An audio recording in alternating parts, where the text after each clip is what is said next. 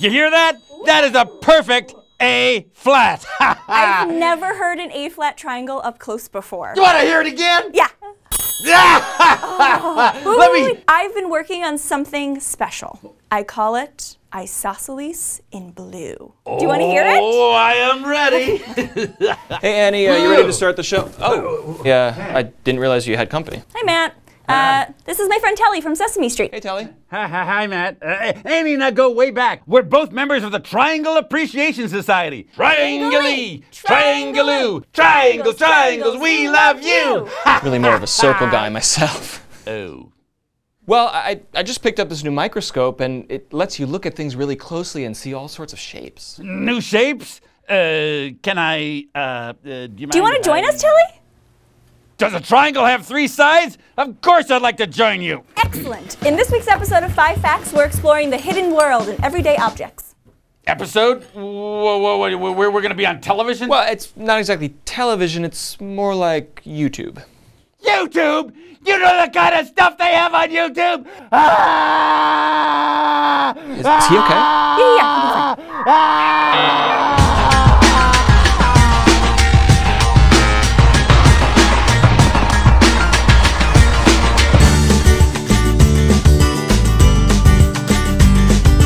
What are we going to look at first, Mike and Annie?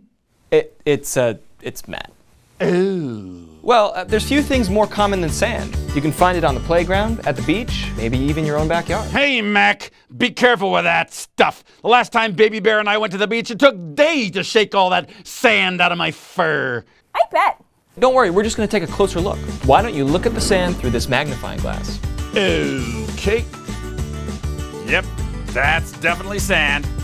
You can see every grain under the magnifying glass. There must be thousands in there. Wait till you see it under the mega microscope. Microscope, microscope, microscope, microscope. Why don't you take a closer look in the eyepiece? Oh, okay. Oh, wow. Look at that. Where'd all those shapes come from? They don't look anything like sand. Sand is made up of tiny shells, eroded crystals, and colorful coral fragments. You can't see them with just your eyes, but under the powerful microscope, there's a whole world to investigate. Hey, Mark, I'll bet your fuzzy chin would look like a real beard under this thing.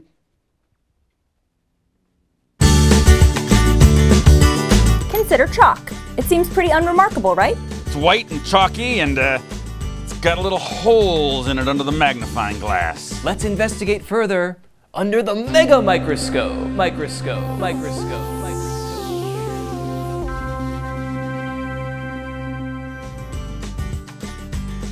Wow! What are all those little shells doing in there? Well, they're not actually shells. They're minerals left behind by ancient algae. Algae? Algae are single-celled organisms that live in the sea. 90 million years ago, these algae left layers and layers of calcite behind.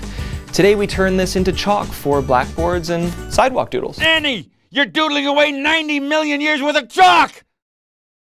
But it's totally worth it, right? But. Oh, Telly, don't worry. Huh? I got you covered. What do you use that giant chalk for? Oh, this is for when Snuffy and I play hopscotch together.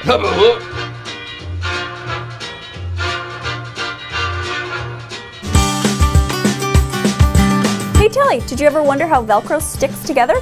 I've actually thought a lot about this, and I have a hypothesis. Really? You know how when you haven't seen your family or friends for a really long time, and the first thing you want to do is hug them and never let go? Yeah, well, that's how Velcro works. The soft side and the rough side are in the same family, and families have to stick together. Well, sort of. Why don't we take a closer look in the mega microscope? Microscope, microscope. You hear that, right? Yeah, it's kind of weird. Go on, Telly, take a look. Hey, check out those huge hooks. Yeah, that's the rough side of the Velcro. On the soft side, you have loops. And when you push them together, the hooks catch the loops and they stick together. Yeah, that's what I said. They hug in a grasping sort of way. Sounds like my family. Phew. All this science is making my tummy rumble. If our investigation has taught us one thing, it's to always have a snack on hand.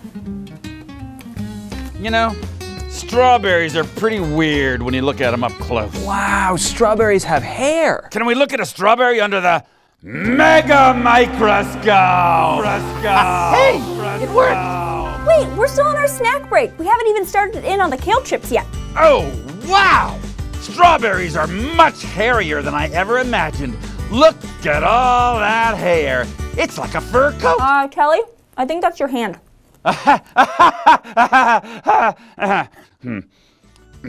Okay. Wow! It really is hairy. And I can see all the seeds up close. Why does a fruit need hair? Well, actually, strawberries are not really considered fruit. They're more like a collection of fruits. Each seed is a fruit of its own. What about all those little hairs? Well, some scientists believe that fruit evolved hairs to prevent other animals from eating them. I don't think anything would convince me not to eat strawberries. They're delicious. Last call for kale. Oh, missed it. And for our fifth investigation, where's sample number 5? I don't know. I thought we had 5 things here. What are we going to look at next? It could be anything, really. What kind of common things do we have lying around here? Ooh, what about lint? That's pretty common. Lint. I'd offer you some, but I vacuumed my fur just this morning. Yeah, I already lint rolled my coat. Hey, Matt, what about your belly button? No, I don't think there would be. Come on, Mort. It's for science. It's Matt, and I'll check.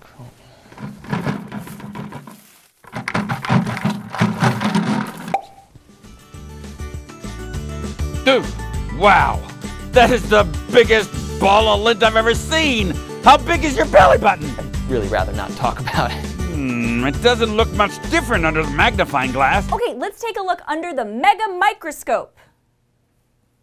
I said mega microscope. Come on, why doesn't it work for me? You know I edit the show, right? Wow, look at all these different shapes and colors. Those are all the tiny bits of dust and fiber from your clothes. As cotton and wool break down, it collects in places like a dryer trap Or in your case, that cavernous hole you call a belly button. Thanks for watching 5 Facts. And a very special thanks to Telly from Sesame Street. If you want to find out more things that families can investigate together at home, check out sesamestreet.org/STEM. This was fun. Thanks for having me on the show, Annie and Matt. It's actually... Oh, you got my name right. I'm sorry, who are you again? We'll see you next week. Hey, thank you so much for watching. We have such a blast every time our friends from Sesame Street come to visit. And if you're new to the show and you liked what you saw... And of course you did, because hello. Subscribe, because we put out a new fun video every single week. Every week. We work for you. That's right. And you should leave a comment with what you want from the set. You can take anything you want, and we will mail it to you. No, anything. we don't have the budget to mail things from the set. I'm sorry. No, disregard that. Oh, no. Do you want to go get kale chips with me? No. Okay, let's go get kale chips.